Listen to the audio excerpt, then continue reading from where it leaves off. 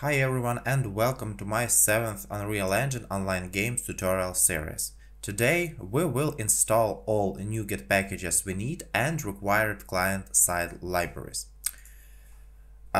First, let's talk about NuGet packages. NuGet packages is something like official library, official magazine for .NET packages.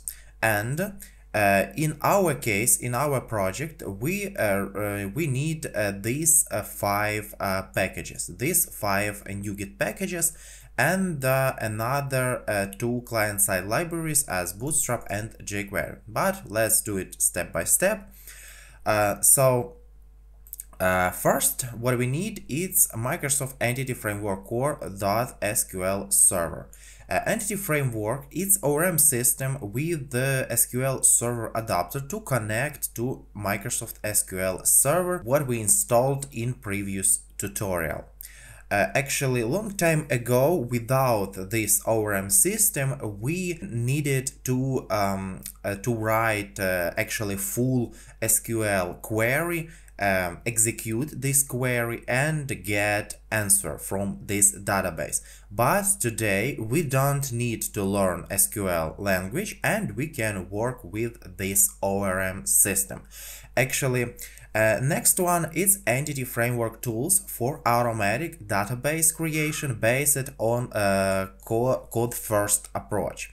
Actually, a long time ago, we needed to create first database. We need to create database, and then we need to create our application, and then we need to create many methods to get some data from database from our application. But in our case, we don't need it.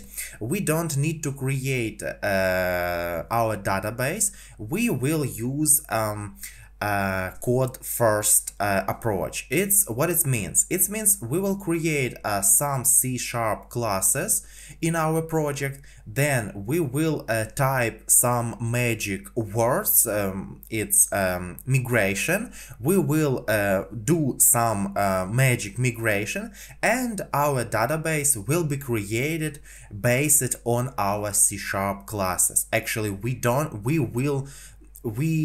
won't need to create this database from scratch. Great.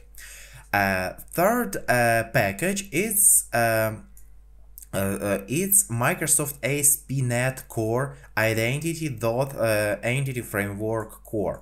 What it means? It's some additional library to what gives us ability to registration, authentication, and manage roles. Actually, we can create this functionality from scratch, but why do we need to do this if we have already created library? And it's some I don't know, some standard in ASP.NET, so we will use this library. This library will help us to create registration, authentication, and another client things. Great. Next we need is Microsoft.ASP.NET Core.MVC.NewtonSoft.json. What it means? It's library that gives us ability to serialize advanced JSON requests. What it means? Without this library, we in our ASP.NET Core Web API application, we can create some model for a response this Web API.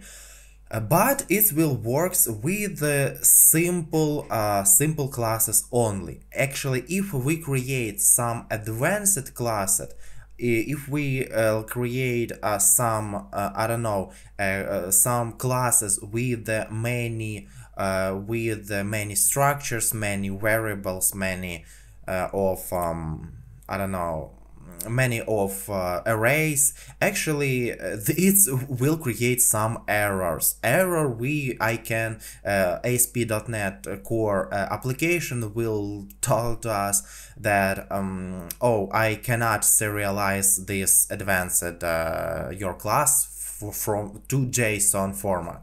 Actually, this library, this package will help us to serialize advanced JSON formats. And last one here, it's I don't know how to swagashable.asp.NET Core Swagger. It's actually Swagger. It's great tool for testing and documenting web API. Actually, let me show you how it works. I wanna open my actually created project. It's login server.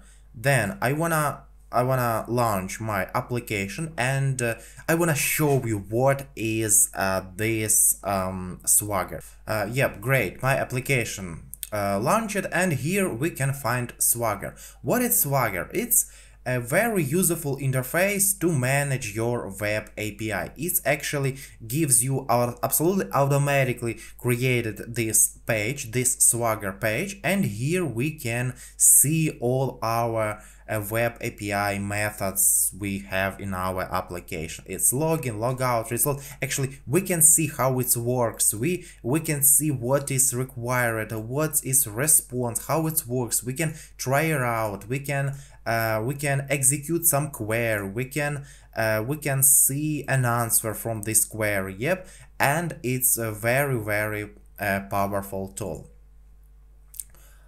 Great. It's all about our five packages we require to our application. Great. And next I want to show you how to install NuGet packages in Visual Studio. First, what we need to create our project, and then we need to do right click on our project name,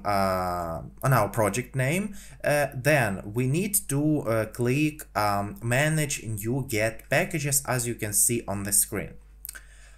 Then we can see something like next video.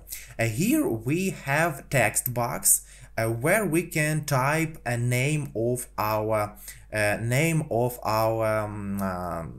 package. Yep.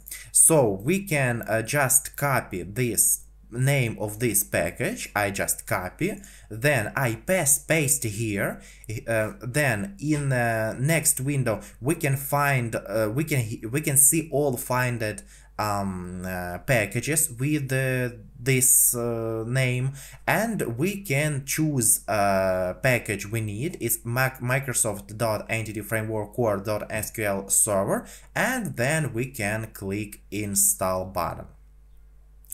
Great. Then after that we can read the license and we can accept this license. After that we can change this tab from browse to installed, and here in installed page we can find our already installed package. Yep. And it's how it works. And after that we need to do this these steps 5 times for these 5 packages. And after that we need to find these 1, 2, 3, 4, 5 packages. Let me I want to open this tutorial. I want to open my tutorial project, and show you how it must be. Actually, I click here. Oh, actually, you can. I want to disable my camera. Yep, I click here. Then manage NuGet packages. And then here in installed I can see all of these packages. Great. After that we need to install another client-side libraries, but not from a NuGet package manager, but from a SDN.js manager. It's another package manager.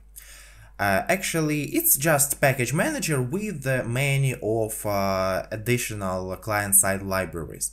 And what we need here, we need Twitter Bootstrap to basic website design. It's actually old technology. It's not great technology, but today in this tutorial, we don't want to create some, I don't know, perfect website with great design. No.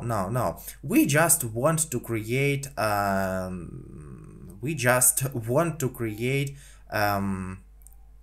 website with registration, authorization, and download game client link. It's actually all what we need to do.